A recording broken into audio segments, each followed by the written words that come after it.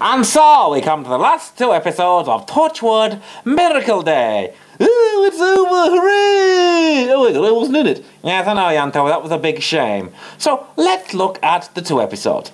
Episode 9, we found out lots of exciting things, a bit more background, we learned it was all Jack's fault. Ooh, one way or another. Yes, actually it was quite an exciting episode, all things considered. And then we got to episode 10. Where they had to do most of the plot from the previous 9 episodes. Yes, it did seem that, this whole series was very much top-loaded. If you spread all 10 episodes out like on a ruler and put a pencil in the middle and balance it, it would fall over on the right, because basically episodes 7 to 10 onwards is when all the plot happened. Now, I had a little bet, Ianto. You did? What was that? My bet was who would live and who would die. I bet that Esther would die because she was dull, a bit like Tosh. She was there to explain things, a bit like Tosh. And that she was destined to die, a bit like Tosh. That's right, that's the way she went. I bet Rex would die. He did, but then he came back. Oh, that was quite unexpected. I quite liked that at the ending, very good.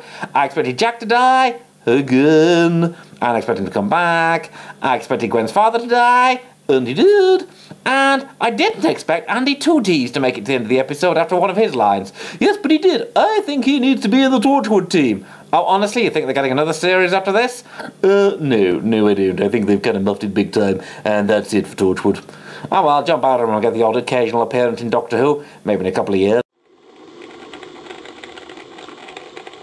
Well, Jack, we mustn't forget about the other also characters. Also characters? Yes, also Rans. Oswald Danes, who actually went from being an annoying on-the-side character to being rather magnificent. Although most of the fun came from people like Gwen smacking him around the face with a frying pan. That was quite good, yes, I like that. And what about red-haired publicity woman?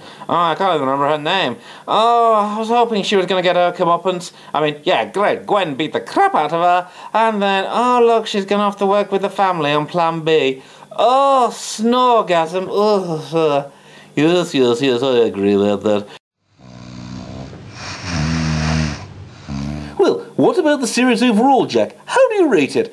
Let's look at the Torchwoodiometer. Well, as we can see here, for the last 2 episodes, it respectively was quite a proud score of the Torchwoodiometer. But were we to adjust this for the series as a whole?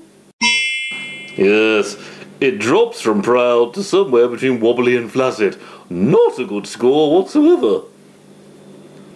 And certainly not a patch of Children of Earth. Yeah, that's about right. It's a real shame. Episode 1 had such high promise.